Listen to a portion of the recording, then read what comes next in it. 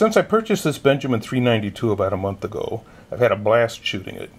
I've also been somewhat obsessed about finding out as much as I could about this great little rifle. A lot of people own this gun, and there's quite a bit of information about it on the net. I've read about a mod for the trigger, for improving the trigger on several forums, and several interesting discussions about upping the power output. Thinking that I might be hunting with it this fall, I came up with the following experiment to see what kind of energy gets delivered to a downrange target. I cut a 1/4 inch piece of plywood into 4-inch strips. I then made 4 targets. I'm going to zoom in here a little bit. I then made 4 targets, each consisting of 3 strips of plywood nailed together.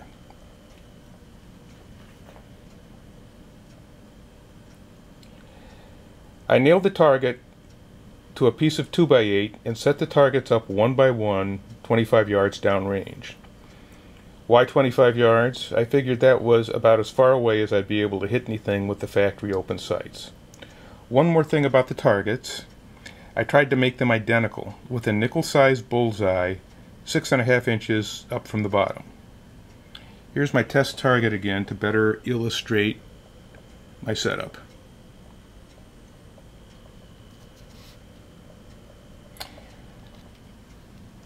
You see before you the results of my test. My plan was to shoot 3 pellets at the first target with 3, 4, and 5 pumps.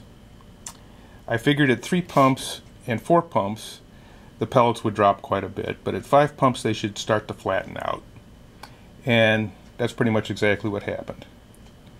The 4-pump pellet looked to be a bit of a flyer, so I tried a second one, but got exactly the same results. I'm not quite sure what to make of that. Expecting that at 5, 6, 7, and 8 pumps the pellets would be flying pretty flat, I decided to make individual targets so that the impact from one pellet wouldn't distort the results of the next pellet if they landed next to each other. And as you can see by looking at the targets, once I got to 5 pumps, at 25 yards, the pellets are pretty much on the same trajectory. 5 is maybe a little low, but 6, 7, and 8 are pretty much all right in line. And I shot 2 pellets on number 8 because the one on the right, the pellet, I think maybe was a little distorted, so I decided to try it again. Pretty much in the same line.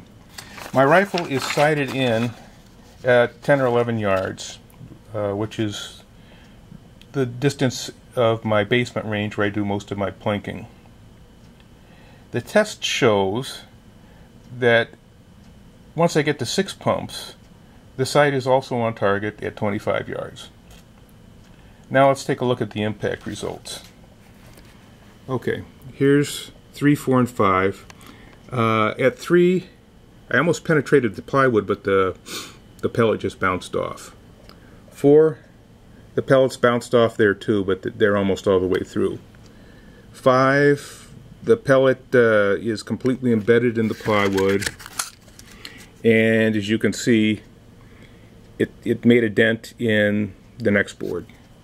That's what 5 looks like. Okay, once I get to 6 pellets, you can see now I'm right on line. So this is where my 3-pump pellets hit at 10 or 11 yards. And the 6-pump pellet is embedded in the wood. In fact, it's coming out the other side and has made a pretty good dent in the second board.